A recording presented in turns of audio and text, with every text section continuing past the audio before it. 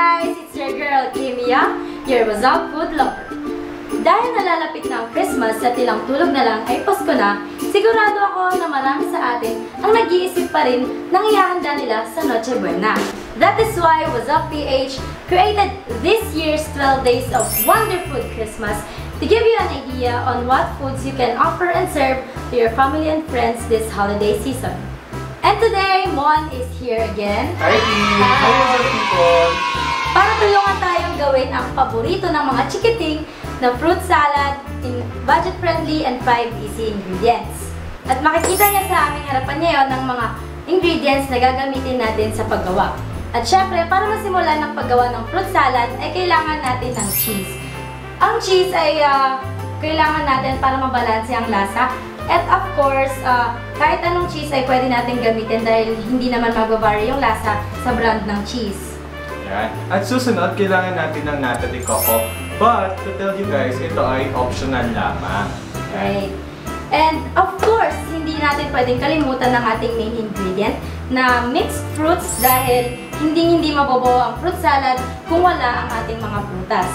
Of course, narito yung ingredient na magpapatamis sa ating fruit salad, ang creme densada. Ito ay pinaghalong kondensada and creamer. And syempre, kailangan din natin ng all-purpose cream para madagdagan yung lasa ng ating fruit salad. And of course, kailangan rin natin ng mga utensils gaya ng mga kutsara and sandok para sa paghahalo ng ating ingredients.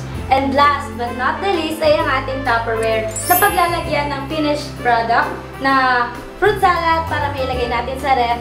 And okay na, pwede na natin siya kainin. So ayun na guys, bago tayo magsimula sa ating gagawin na fruit salad, ay syempre kailangan natin maghugas ng mabuti ng ating mga kamay upang hindi mahaluan ng mga dumi at bakterya ang ating kakain. At syempre, para safe na rin ang ating food. Kaya ano pang hinihintay nyo? Tara na, hugas mo tayo kamay. A few moments later. Ayan, at dahil tapos na nga tayo maghugas ng ating kamay, Kim, pwede na nating masimulan ang paggawa ng ating fruit salad. Tama. So, first step. syempre kailangan natin ang ating Tupperware na ating paglalagyanan. Yes. And of course, gagamit tayo ng ating kutsara para sa ating main ingredient, ang mixed fruit. Ayan, so ilalagay na natin ang mixed fruit. Favorite ko yan. Favorite mo bang mga prutas, Kim? Yes. Alam mo, importante ang prutas, no? Dahil ito yung nagbibigay sa atin ng vitamins.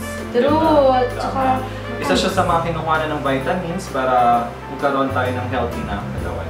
And of course, ang ating nata de coco. Pero guys, sinasabi namin na ito ay optional lang.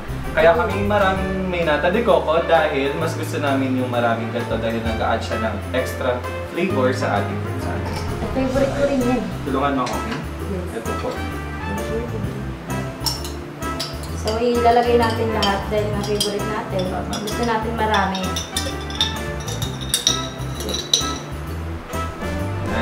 And next naman, na ilalagay natin ang ating cheese. Itong cheese ang magbabalance ng lasa ng ating fruit salad. Ikaw ba? Favorite mo ba yung cheese? Yes naman, kahit sa food, dapat may True. cheese. Yes. Sabagay ako rin. Mas gusto ko rin naman ang cheese Tama. sa fruit salad. Yes. Tapos na nga. So, next, haluin natin. haluin muna. And of course, kakailanganan natin ang ating mga Gatas. ingredients. Ayan. Unahin natin ng creme Creme densada. densada. Siyempre, matamis. Ubus Tamis-tamis. natin.